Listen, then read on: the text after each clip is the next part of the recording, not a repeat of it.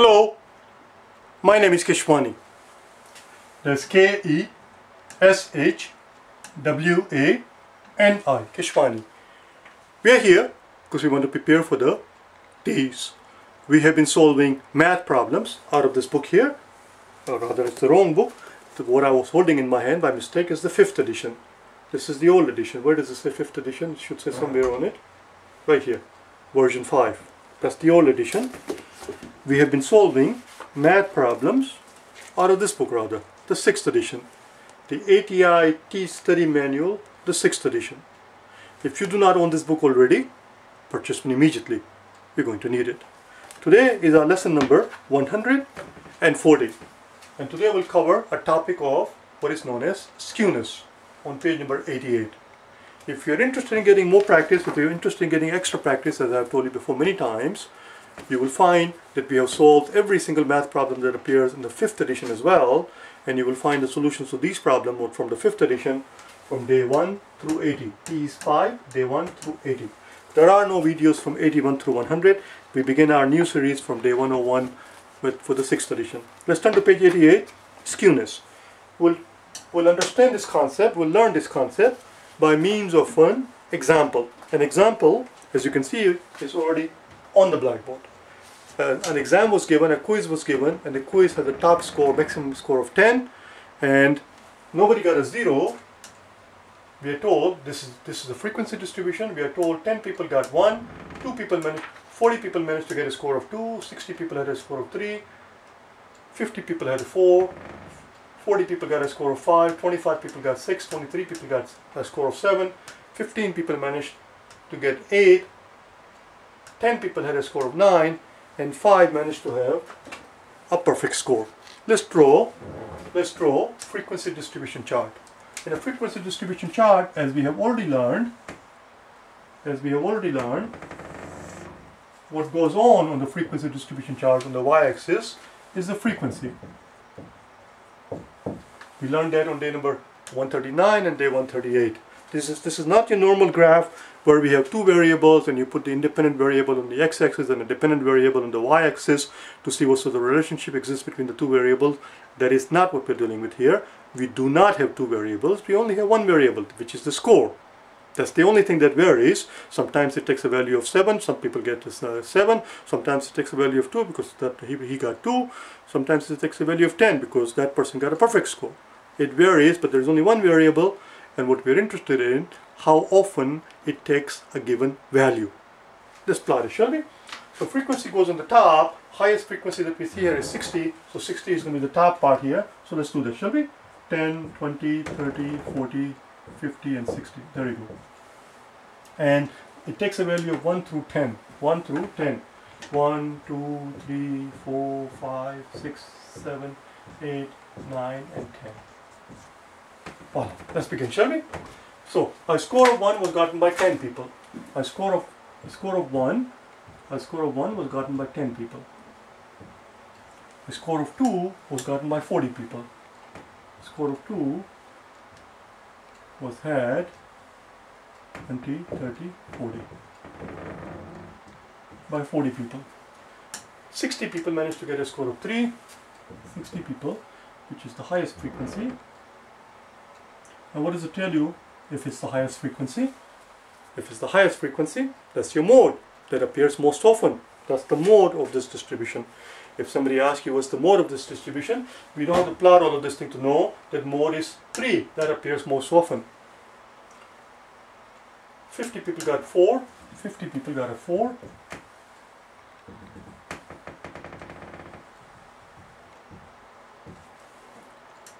40 people got a 5.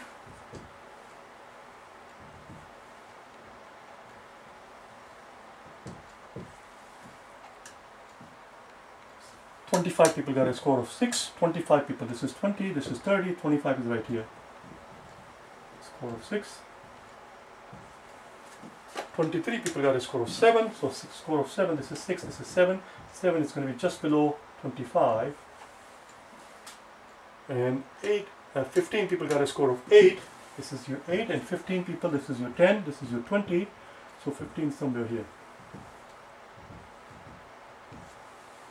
And 10 people managed to get a score of 9.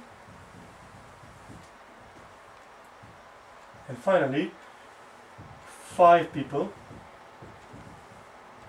managed to get a perfect score. Let's see what it looks like, what sort of shapes it takes. I'm going to do a little freehand. It's okay, because if I try to connect all the points the way they are, it's going to look awkward. I'm going to do a little bit of a freehand, okay? There we go.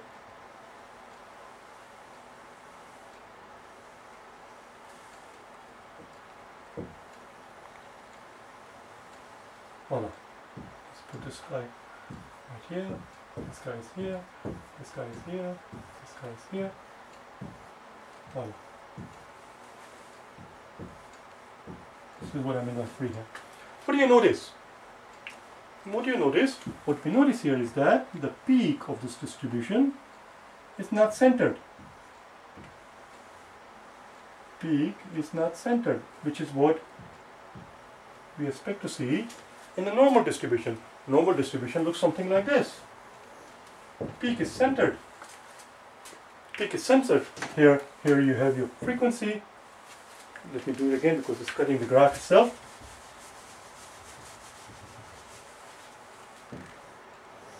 Here you have your frequency. Here you have your values. And normal distribution is very symmetric. It's very symmetric. Whatever the mode is this value. Whatever this value is, this is the value that appears most often because that's the peak. That's the peak. Whatever this value is, that value appears the most often. What we notice in the normal distribution is that it's very symmetric. We have equal number of observation to the left of the peak as we have to the right of the peak. That is not the case here. This thing, the peak is to the left. The peak is to the left. This graph is skewed. This graph is skewed. Skewed, what does skewed mean? Do you know? Do you know what the word skewed actually means? This graph is skewed. What does it mean to be skewed? It just means distorted.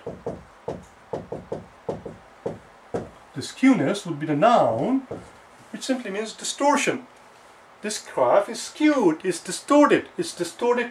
Where is it distorted? It's distorted here. It doesn't have a nice shape that it's supposed to have. Nice shape that it's supposed to have should have looked something like this. When it comes down, we have a here and here. But see, we do not have 50 people got a score of 4. We should have had 50 people getting a score of 2. The score of 2 was gotten by only 40 people. You see, it's not 50. It's not even symmetric. But even if we were to do this, it would have been like this. Had it been symmetric, it would have come down like this.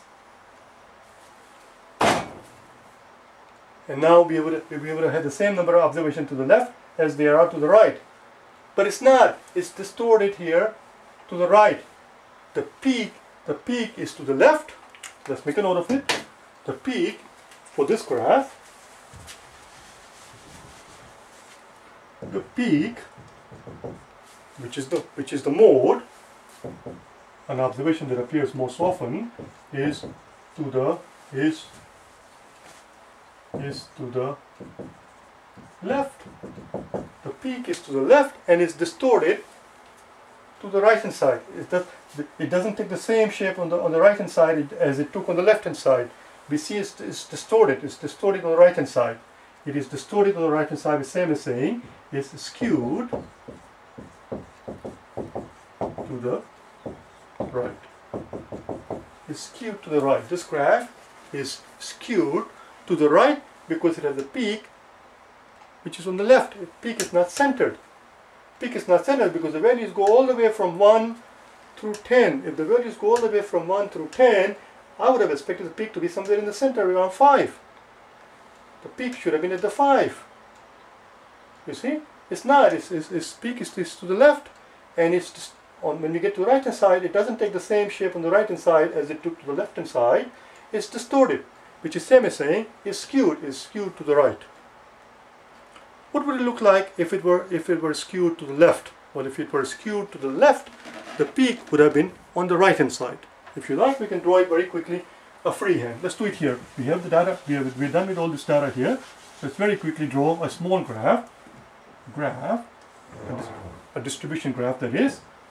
Again, we have a frequency here, we have the values here, and now we're going to draw it freehand so that the peak appears on the left hand side. There. Even if we did continue, do it down, there we go. The peak is on the left hand side. The peak is not centered. Its peak is on the left hand side. This is the mode. In other words, most observations are of the higher value, because you see how values go up. Most observations are the higher value. Here, most people got a low score. Most people, you see, 60 people managed to get only 3. 60 people managed to get only 3. 40 people got a score of 2. 50 people got a score of 4. Most of the people had low scores, low values. Most values are lower. Here, most values are going to be high. If you see a distribution like this, which means most people in the class had a very high score. It was not symmetric. In other words, we do not have the same number of people who got the higher score as the number of people who got the lower score. If the mode in the quiz happens to be 5, right in the center, if mode happens to be 5, listen very carefully, if mode happens to be 5, let's say 50 people got 5. Well, if 50 people got 5 and then you tell me that 40 people got a score of 4, then I would expect 40 people to get a score of 6. You see, one away. If 30 people got a score of 3, I would expect 30 people to get a score of 7, because 3 is 2 away from 5. It will be symmetric. That's not the case here. Right here, also this is not the case. Here, the peak is to the right, and therefore the distortion that we see here, is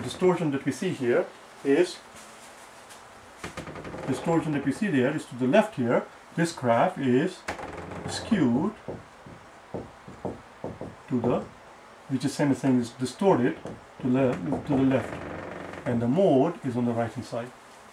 Here the mode is to the left hand side. Here the mode, the peak, that is, peak is same as saying mode is on the right hand side. If the mode is on the right hand side, if the peak is on the right hand side, we say that it is skewed to the left. On the left hand side, it's distorted, it is skewed. And that is the concept of skewness. I'll see you tomorrow, okay? And you will see the graph that we're talking about here, skewness. You will see the 2 graphs that they give you on page number 88. Is skewed to the right, is skewed to the left. They give you 2 distribution. That's exactly what we're talking about here. See you tomorrow, okay? I know.